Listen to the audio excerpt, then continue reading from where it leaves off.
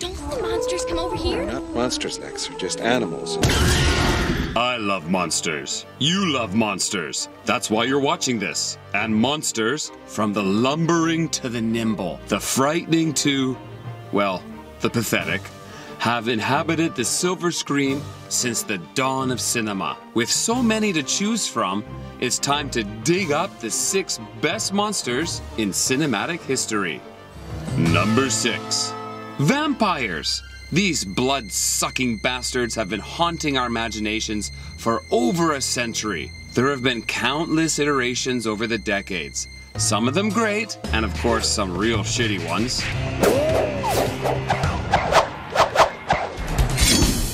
However, the one vampire that rises above them all is no other than Dracula himself. I am Dracula. Masterfully brought to the undead life by the ever-wonderful Gary Oldman in Francis Ford Coppola's Bram Stoker's Dracula. A performance that rises above the film itself. So deliciously evil. So romantically tragic. So flamboyantly campy. And of course, that hair. Yeah, his hairdo looks so queer. I heard that. He was a boy. Number 5, The Thing from The Thing. Just like the film, no bullshit is needed. The Thing is arguably John Carpenter's best film, and the best remake of all time.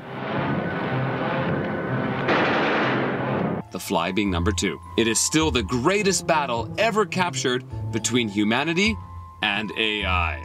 Checkmate. Cheating bitch. I mean, it is still the pinnacle of practical creature effects. The effects in this masterpiece transforms the Thing from more than just a monster, but into a menacing force pushing those it encounters into a frenzy of paranoia and madness, including a very young and spry Wilford Brimley. I'll kill you! There's also the shitty CGI remake. Number 4. They say in space no one can hear you scream, but apparently you can still hear explosions. Of all the terrifying, bizarre, silly, and straight-up cheap alien life forms across the galaxy, the xenomorph still reigns supreme, despite some shitty ones. It's the perfect blend of insectoid, humanoid, and the bizarre sexual desires of a strange Swiss man to arouse the fear locked deep down in our lizard brains. H.G. Geiger's design is still the base for nearly all alien designs to copy. I mean, find inspiration from. Number 3? Zombies! Slow zombies, fast zombies, dead zombies, zombies that aren't really zombies, classic zombies, funny zombies, and of course, shitty zombies. Of all the zombies that have ever decayed before our eyes, hands down, or off, the best zombie ever is the Return of the Living Dead's Tarman. The unique design, the slimy effects, the janky body movements in the performance, and even the fun yet menacing voice. Everything about Tarman is a home run. Number 2, robots. Obviously, the only choice here is the Terminator. Now, there are great Terminators and shitty Terminators, but the best is still the original T-800. Get out. Dreamt up by James Cameron and brought to life by Stan Winston, the T-800 is a menacing design that refuses to age. An unstoppable, unsympathetic killer that, you know what?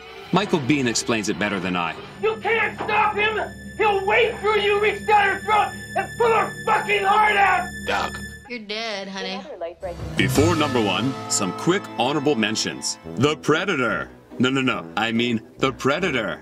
No. This Predator. Once more, the Predator. For the large, Godzilla. Except this one. For the small, Critters. That's right. I like them better than Gremlins. For the animated, it's got to be the disgusting God Warrior from Nazca of the Valley of the Wind. For the animals, Jaws. For slashers, I gotta go Freddy Krueger. And for the slow burn, HAL 9000. Number 1.